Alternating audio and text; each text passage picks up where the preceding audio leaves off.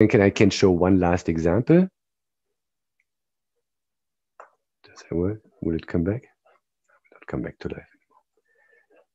That's okay. What I've, because I also said something about rHealPix. So what you can do is, by the way, if you are at the URL here also, this notebook does not necessarily, you don't have to run it. You can take this URL away and you end up in the file system. So in this file system, there's at first this more grids. So I just do here, open link in new tab.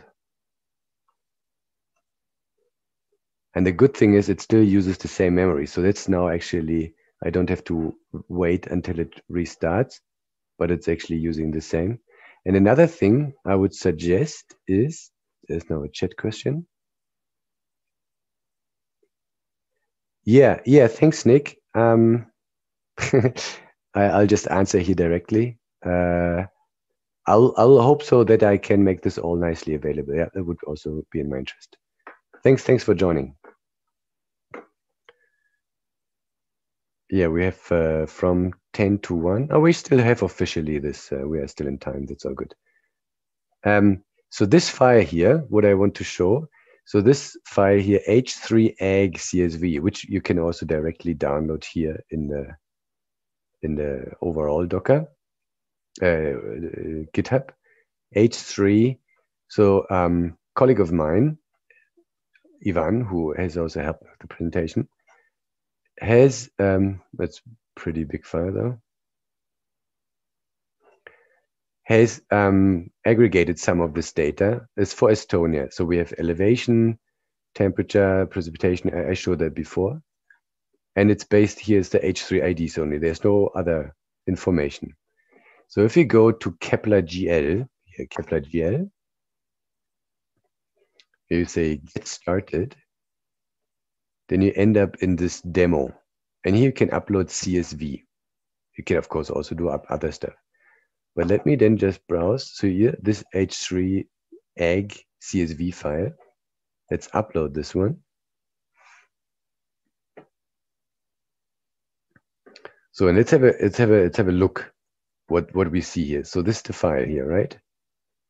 Cell ID, and then those variables.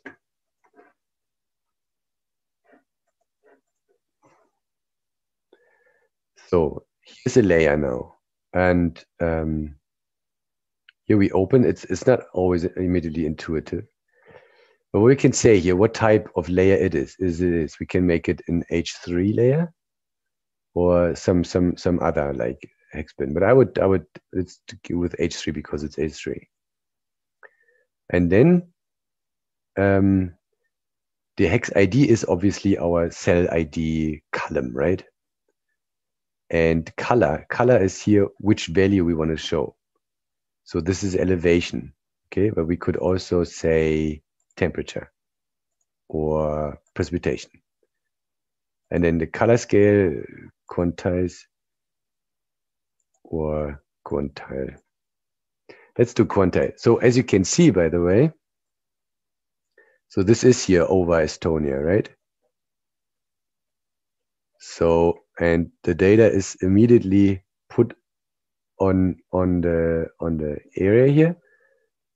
So I can take this layer, make it invisible. Here's Estonia. And make it visible again. We can take a different color scale. So let's say we want to have this elevation color scheme. What looks a bit like an elevation color scheme.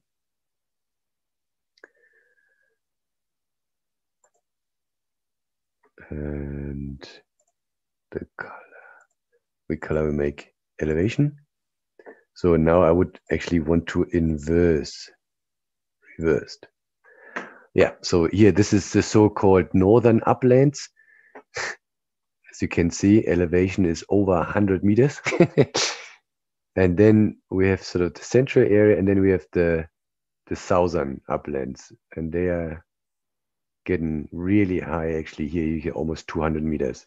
And here we reach also Estonia's highest peak somewhere, which is the Egg Mountain, which is almost 300 meters. So, so this is so much for that. So as you can see, so those type of coordinate systems, basically coordinate reference or data, spatial data reference systems, are being slowly adopted. So H3 is now just super popular because it's Uber, but also because the library is actually already pretty useful with the things you can do. So, and then this other thing here, rHealPix. So this is, as I said, mostly developed by Landcare Research. And here's Robert Gibb. And it's also one of those partakers in the OGC standardization efforts. It's a purely Python library. I've been dabbling around a little bit in maybe making it also like a C or a technical library. And I just wanted to quickly show a little bit of the API here of rHealPix. So you import rHealPix DGGS, and similar with DGGRID, it's actually not a fixed coordinate spatial reference system immediately when you start using it, because you can also change some of the parameters. For example, you know, some of the things like ellipsoid, the orientation, some of those things. And so some of those things you would construct for yourself. Whereas in H3, as we mentioned before, all these information things that are used to calculate the original reference frame, they're already given. They're already predefined. So here again, I do this crossing thing just for plotting. So in here we're creating some different geometries just to create this nice plot thing here, just so you can see how to build those globes again. So an interesting bit here is now that we plot parents and children against each other. So I'm just doing again the example of H3 here, and those hex 1 and hex 2, as you saw before, I created those at different resolutions. Yeah. So do it.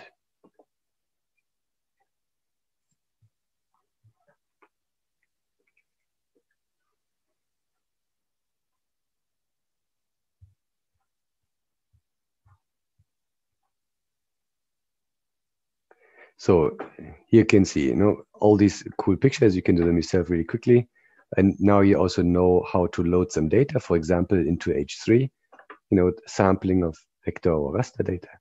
And then you would end up, you know, in a thing like you can have the parents are blue and the children is just the next resolution layer on the higher resolution in gray.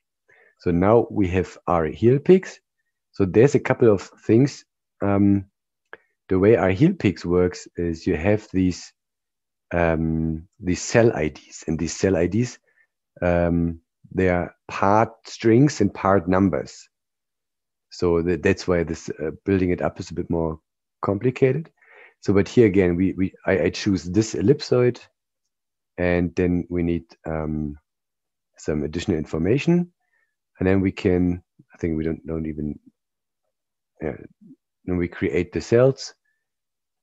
And here you can also say DGGS cells from region, and you have to give it sort of the extent, north, eastern, western, northern, southern.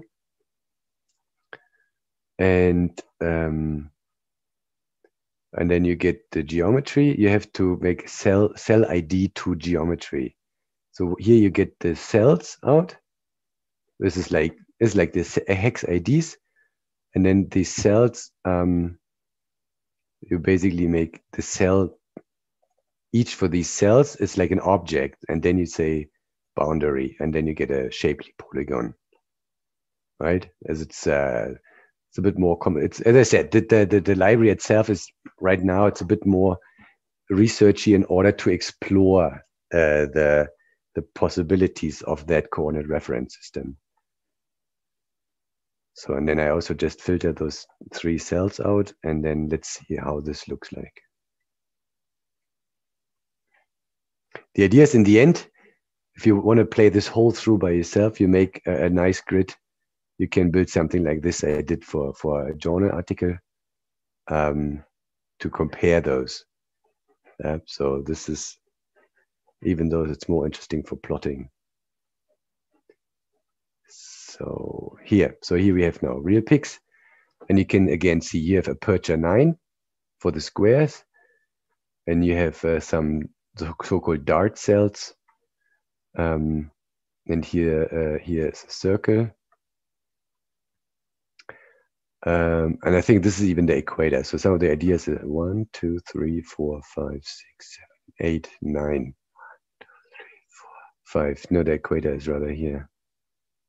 So because the idea is they have iso latitude, that this is some of those rings are at fixed latitudes, which for construction reasons. Yeah, but I think so that the library also, you have things like cells from region. You can also ask what the neighbors of my cells are.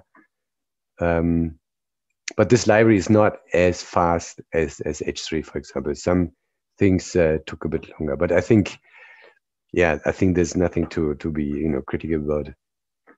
Okay, I think that was that. So you have seen all these things you can do with DGS at the current day.